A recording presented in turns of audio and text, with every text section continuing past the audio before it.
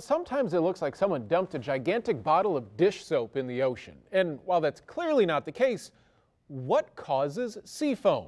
It's a question we tackle in Science with Speta.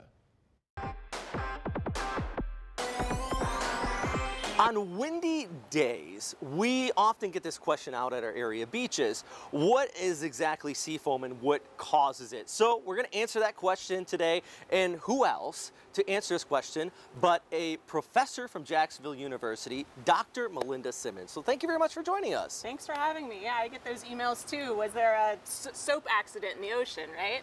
And actually what's happening is on windy days, we have a lot of mixing, and there's dissolved organic matter, so things like fats and proteins in the water from the animals and organisms living in it, right? Phytoplankton, things like that. And when that dissolved organic matter gets turned up, it creates foam. And so we're going to do a little experiment. So what do we got here then to kind of depict this? We have non-fat milk here, which has very little fat in it. And we have whole milk that has a lot more fat in it. And so the two things that lead to sea foam are the amount of mixing. So when we have no mixing, there's no foam. And then if we use our coffee frother here, if you like fancy coffees, as we mix it up, we'll start to see some bubbles on top.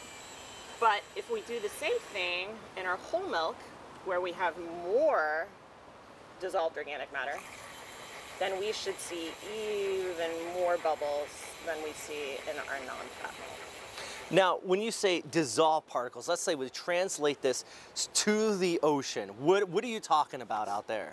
So, for example, phytoplankton are single-celled organisms that use sunlight, right? And because they use sunlight, they've evolved ways to stay in the surface water. And so if you've ever made a vinaigrette or gotten one in a bottle, you'll notice that the lipids, the fats, the oil is on top, right? So these phytoplankton sometimes have lipids so that they can stay in the surface waters where the sunlight is, right? Well, if they get turned around or over time they die, these lipids get leaked into the water, and then when they get mixed up with the wind, they create that sea foam like we get with our whole milk. Now I can see actually the whole milk is, I'm going to take a little closer look at this. Whole milk is notably getting a lot more frothy here. I guess if you're a connoisseur, you probably know this already, but it's really interesting how this translates out towards the ocean. Right. And so when you're out there and you see a lot of sea foam, it's probably a windy or stormy day. It's not harmful. I mean, don't eat it, don't roll around in it, but it's not a problem. It's a natural process. And just make an observation and then go home and make a cappuccino. That's fantastic. So I guess on the final note there, you mentioned, I think a lot of times people see the sea foam and they think it's dangerous. Is it something you should just avoid or anything like that? Again, you never want to take something and rub it all over yourself or consume it or, let your dog eat a lot of it. But it's a natural part of the process. So, yeah, not a big concern.